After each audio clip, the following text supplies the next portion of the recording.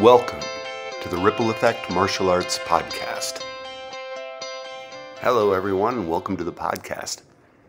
Today we're going to go back in time a little bit and look at a story called Francis the Orange Belt Takes a Risk.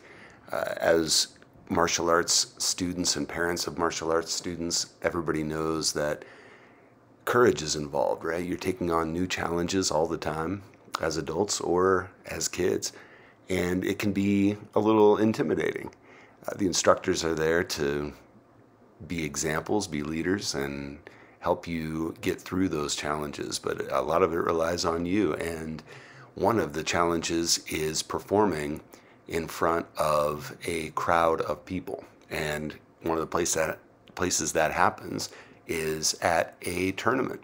So this is a story about a student named Francis, and she is about to go to her first karate tournament and perform a new form. I hope you all enjoy Francis the Orange Belt Takes a Risk. Dressed in full uniform as one of her karate school's newest orange belts, Francis stood in front of the tall mirror at home, pulling her hair into pigtails before practice. She'd spent the last week learning the new orange belt form, Dun Gun. Dun Gun had much more complicated moves than the gold belt form, Chun Ji. Pseudo block, for instance. She'd heard of a pseudopod in science class, a fish or worm or something. Her dad wrote under a pseudonym, he said once. That meant a fake name. But a pseudo block? Why anyone would want to fake a block and get hit, Francis couldn't figure out. She shook her head, bowed, and took position in front of the mirror. Back stance, pseudo block. Pivot, punch, turn, pseudo block, back stance. Oops, I meant front stance. Punch? Arrgh, it was confusing. Dun Gun had some tough stances and even more turns. Mr. Hunter, one of the black belt instructors, had said it was like climbing an ancient mountain. Francis felt dizzy just thinking about it. Hang in there, she told herself. She reset and tried again. Saturday was tournament time, the first ever for Francis. She didn't know what to expect exactly, but she knew she needed practice, practice, practice. On Saturday morning, Francis entered the arena and saw a whole mess of martial artists in gis of all colors. The place rattled and thundered with growls and squawks and shouts. The air was thick and heavy like a jungle. Francis craned her neck and looked around for the blue of her school when she heard a smack and an awful groan. Whoa, Francis said, watching two black belts help a fighter back to his feet in one of the rings. She clutched her chest, wondering what it'd feel like to take a sidekick. My first tournament, Francis thought. Gulp. But Francis wasn't there to spar. She'd be competing in forms, and she decided on Chun Ji. She had it in her pocket, down pat, having just passed her test with it a week before. She wandered among the different rings, watching the sparring judges cover their eyes and shoot out their arms to assign points for strikes, watching the seated judges hold up numbered placards to score the forms. She stopped at a ring where lots of students from her school were seated. Inside, Mr. Hunter had just bowed in. "Judges!" he shouted. He turned and straightened his gi, a faded blue from so many years of training in tournaments. He tugged at the ends of his belt to tighten the knot and turned. "Judges!" he shouted again. He stepped forward. "Proudly representing my school, my name is Eric Hunter. My instructor is Master Macy. With your permission, I will begin my form, Kwang Gi." Francis watched Mr. Hunter's moves, not quite swift like a snake's, more about power, like a tiger's. His strikes shot out like slashes from a tiger's open paw. He moved into stances low and strong, rearing back to lunge like a tiger in slow motion, bounding over the tall grass. Still watching him finish the last strike, Francis felt a tap on her shoulder and turned her head. It was Master Macy. "Francis," he said, "I need your help. We're missing one orange belt on the demo team, and they're about to start their musical form to Dun Gun." He bent low, looking Francis square in the eye. "How about it, Francis? Will you stand in?" Francis felt cold. Dun Gun, she thought. It's so new, And with the demo team in front of everyone? Chun-Ji was specific. Block, aim, punch, turn. She knew the pattern. But even after all her practice, Dun Gun suddenly felt like she grabbed a loose rock and tumbled all the way down that ancient mountain. Francis bit her lip. Master Macy straightened up to look over his shoulder at the demo team, moving toward their space on the floor. He looked back at Francis. "It's now or never, Francis," he said. "Will you do it?" Francis eyed the stripes that stood out in red on the end of Master Macy's black belt. He had to take lots of risks to earn those, she thought. She straightened the ends of her crisp orange belt and looked up. "Let's do this," she said. Master Macy led Francis to the stage, where she took her place at the end of the line of 5 students. She knew the boy to her left, a green belt. "Wakeman," she said, "I just learned Dun Gun. What if I mess up?" "Just follow me," said Wakeman. There'd be a lot of laughing if she began to blow it. All the kids in the ring, maybe the judges too, maybe her instructors and all the students from her school and her own parents and all the people in the stands would stop what they were doing and laugh and stare as she stepped all over herself, with even the little babies taking the pacifiers out of their mouths to point at her and laugh. "Hey, look at that kid. She doesn't know a thing. Ha ha ha." Just then, Master Macy took the microphone. "Attention!" his voice boomed. The students straightened their backs and slapped their sides. "Bow courtesy. Prepare for Dun Gun." "Sir!" The music started. Francis clutched her fists and felt it give strength to her bones. Wakeman and the others threw their hands up for a pseudo block. So did she. They stepped with a punch into a front stance. So did Francis, right in rhythm. Turn, back stance, pseudo block. Francis was flowing with the moves. Before she knew it, they were bowing to applause. Francis walked off stage, a smile on her blazing, sweaty face. She saw Mr. Hunter through the crowd.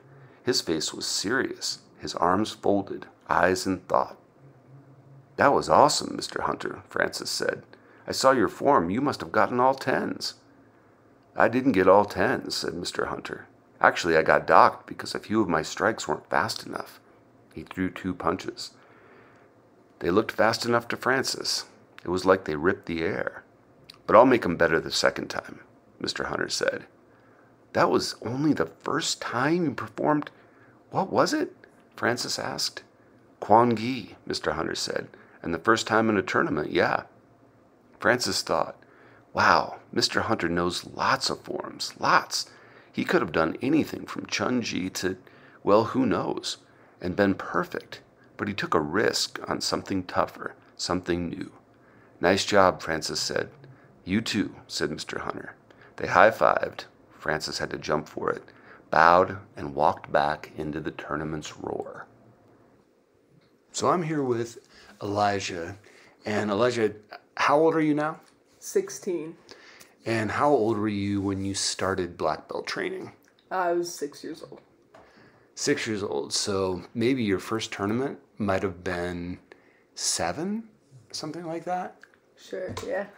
Yeah, so it's young, right? And different kids' experience, personalities and everything are gonna maybe set you up for initial success at a tournament. Maybe not. How would you say you felt about when you were that young, your first tournament, your second tournament, your first real competition that you remember? Were you on a bag of nerves or what? I think that the competitive aspect of tournaments can be really helpful because I really, instead of feeling like I was pressured to do better than my peers, I felt like a huge sense of camaraderie. And I think that's helped me now where I can still feel a sense of competition with the things I like to do. But I don't feel like I need to push other people down just to bring myself up. And I can do things well with my peers. And that's how tournaments were able to help. That's a really good point. Yeah, it's not that you win and someone else loses, but you're encouraging other people to do their best and win too. How about in terms of goal setting, did you have any goals that you wanted to meet? Did the instructors help you find goals to try to meet? I think it was just a constant sense of, wanting to get to the next belt, wanting to, even increasing places in tournaments, going to the black belt tests. I always felt like there was something I was working forward to, towards. And now I think that with everything I'm doing, I can always think a step ahead, and I always have things I'm, working towards, both academically and with my hobbies and with what I want to turn into careers. I think that I'm able to think the next step ahead with goal setting. Cool. You've been performing quite a bit of music lately, and is there any parallel between the tournament environment, lots of people, lots of cheering, all eyes on you kind of thing, and performing on stage? There's always a lot of pressure, especially afterwards. I think I'm able to deal with it a lot better. I think that like being in front of people and having a lot of pressure, it can feel really daunting. But in the tournaments, it was always people cheering me on, and I had my family, and I had even the people I was competing against were always cheering, and they were always sitting and, not yawning or booing or anything. And I think even now, with, tougher crowds, it's really easy for me to see the people who are cheering me on and feel their energy. That's cool. Anything you'd say to a teenager or a younger kid if they're wondering, hey, is it time for me to get into black belt training and go to a competition? Anything you'd say to them that, from your experience, that helped you compete at a higher level? I think I would really consider it for motivation, because even when I would struggle at tournaments, later it was always just a stepping stone. And I think in the future you could always think back, and it's always like, look at how much I improved. And I think thinking about it now is, if I have a bad performance, you have a bad tournament, it is always the stepping stone to something greater. And I think not viewing setbacks as something that brings you down, but as something that may bring you up in the future, is very helpful, because your first tournament won't be your best one, and that is a good thing. That's cool. Thanks a lot, Elijah. Now, as a parent, maybe you're preparing for your first tournament this year. Maybe as a student or a parent, you've been to many tournaments so far.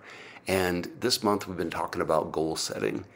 And tournaments are a great way to try to achieve new goals and really get recognition for those goals right on the spot. Maybe you've been to a tournament, but you haven't competed yet. Competition can be your first goal, just getting in to compete, not even aiming at winning a medal or a trophy. You can also challenge yourself to do that. Maybe you got third place in forms at your last tournament.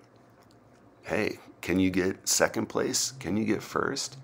The instructors at a karate school, a martial arts school, are there they've been through it, obviously, many, many, many times, both on the competing side and on the judging side, which has its own challenges.